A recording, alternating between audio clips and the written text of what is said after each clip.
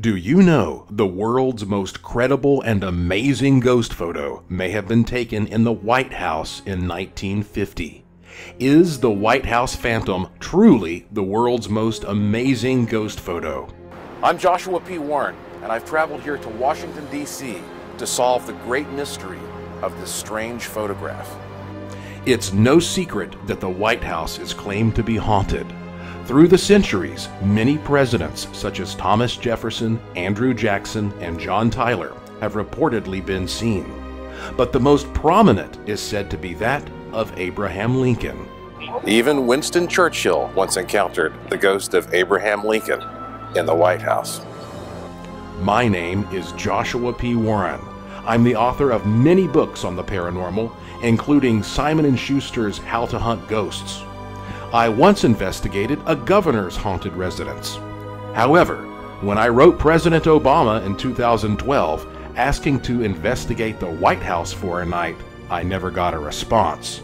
In fact, to date, the White House has never allowed a ghost researcher to investigate. I've been inside the White House, but since I can't investigate ghosts there, I'll have to use other methods of researching this photograph. From 1948 to 1952, U.S. President Harry Truman ordered a total reconstruction of the White House interior. The multi-million-dollar project entailed a complete gutting of the collapsing building. To document this historic event, Truman chose the most esteemed photographer in the country, a 43-year-old National Park Service photographer named Abby Rowe. During World War II, Rowe had been handpicked by President Roosevelt to document the most dramatic and intimate inner workings of the war effort and the most important moments inside the White House. During his long career, Rowe contributed some remarkable photographs. He was given an award by Johnson in 1966 for his service, 25 years at that point. Technically, he was an excellent photographer, and I think the thing that's so impressive about Rowe was his broad range of his work.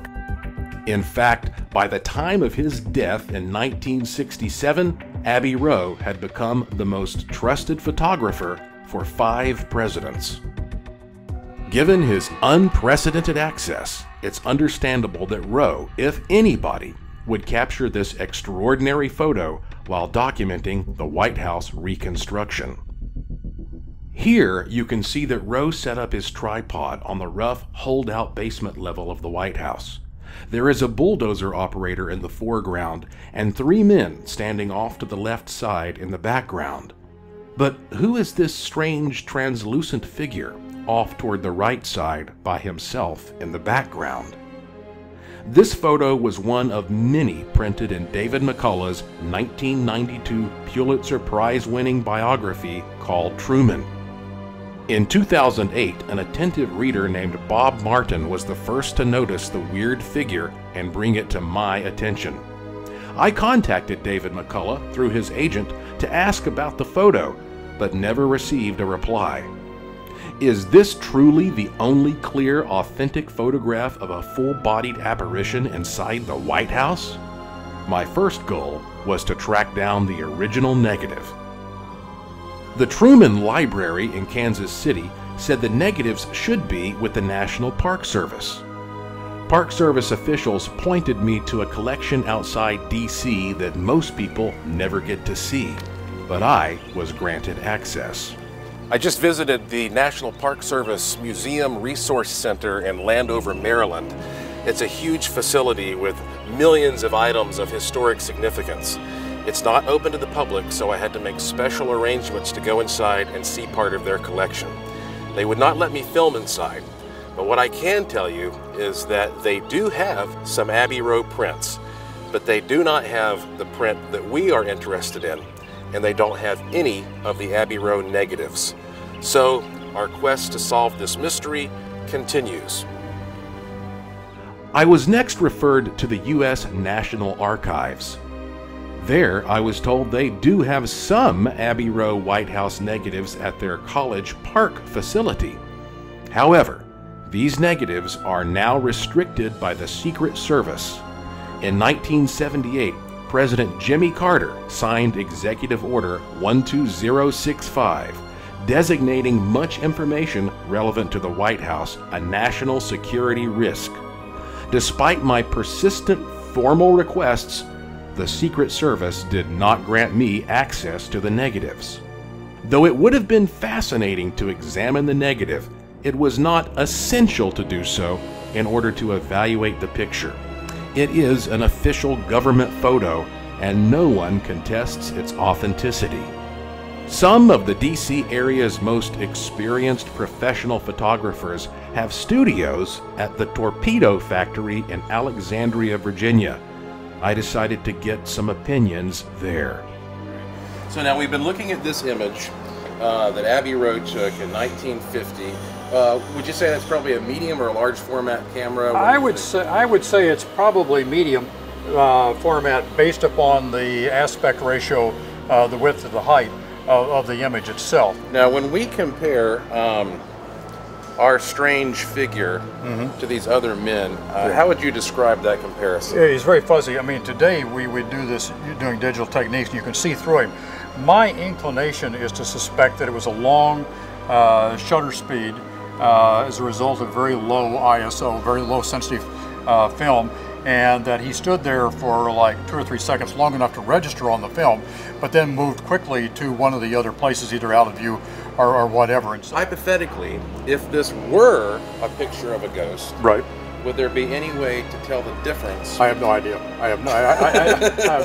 I mean, no. If it were a ghost or some sort of aberration, I have no idea. I mean, it would appear that you could see through it, but I don't know that. At least in my personal experience, I couldn't differentiate between the two. Yeah, based upon photographic technique alone, there's no way to tell the difference. There's no way to tell the difference. It could just be a pattern on the stone that we see and we recognize it as a human form, but in fact it's just a pattern that by a coincidence happened to be there. A second possibility is it could be a long exposure, and this guy could have been there sort of standing and then he moved out of the frame. If it was a long enough exposure, then you wouldn't see him move and you'd see his outline there, but then you would also see what was behind it.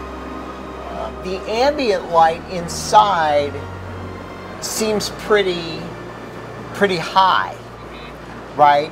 And so, it doesn't seem dark in here. There's a lot of detail, and it almost looks like it's daylight in here.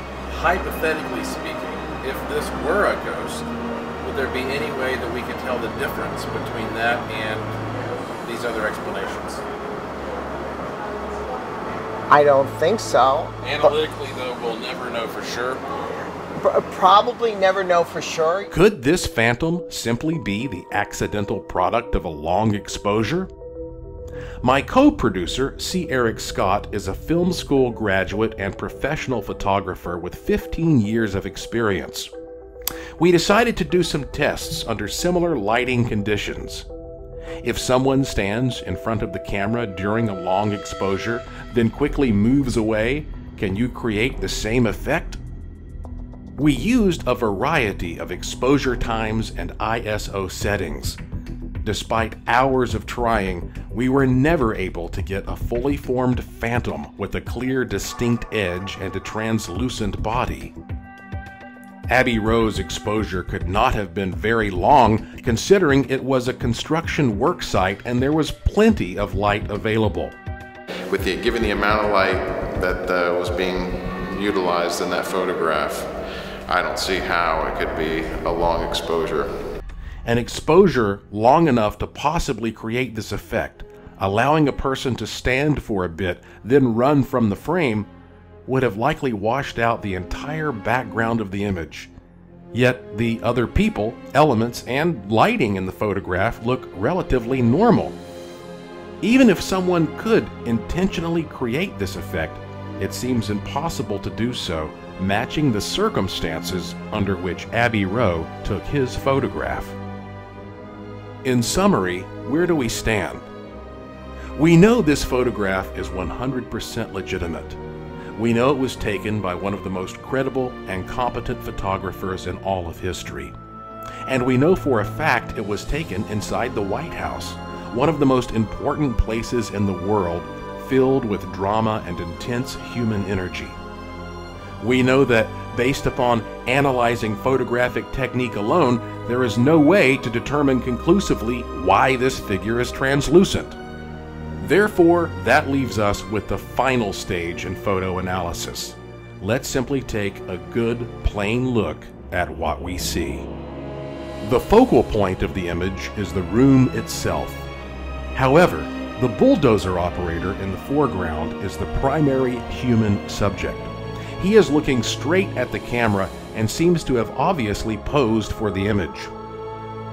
In the background, the three men standing to the left appear to be in a rather relaxed state. Though aware of the camera, they may even feel they will not be in the photo since they are far off to the side of the clearing and positioned slightly behind a large vertical beam. But our ghostly figure is truly outstanding. He is apart from everyone else, and there is no indication that anyone else in the room is aware of him. He seems to be directly facing the camera and is in fact lined up perfectly with the bulldozer operator, the most notable human subject. And yet, although it seems the figure knows it is prominently in view, he appears very relaxed and poised. We don't see the posture of someone unexpectedly caught in the headlights, rushing away and out of a long exposure. This figure seems very stable, with solid legs, and his hands neatly held either behind or in front of his body. He is fully formed, and the boundary around his form is just as distinct and clear as the boundary around the other men. Yet he alone is fully translucent. Compared to the other men in the background, it also appears his coat is longer, closer to his knees, and the shoulder seams may even be a bit peaked. This is a style from times past, not seen in the dress of the other men. It's easy to use our imagination and say he may even stand with a slightly regal posture. One might even say he has a somewhat presidential air. Regardless, the elements in this image go a long way toward proving the truly extraordinary nature of this mysterious figure. And one last thing. The White House is 55,000 square feet with 132 rooms. I discovered from the Truman Library that this photo shows the east view along the south wall of the White House. That means this strange figure just so happens to be standing directly beneath the Lincoln bedroom. I've talked to the experts, I've looked at all the data available in Washington, D.C., and I have come to the conclusion, in my opinion, this is truly the world's most amazing ghost photograph. To see more incredible images and videos for free, go to joshuapwarren.com.